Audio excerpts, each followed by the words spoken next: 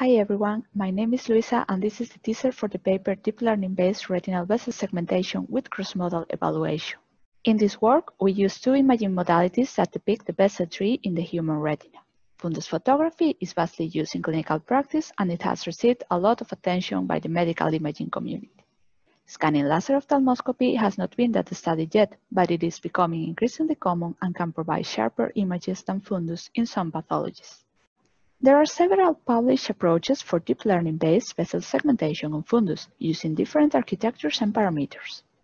The first goal of this work is to define a baseline model based on literature that obtains an accurate performance. Then we can tackle the main goal of the paper, which is to study if it is possible to train the model in one modality and obtain accurate results in the other. If you are interested in our results, feel free to check our paper and presentation.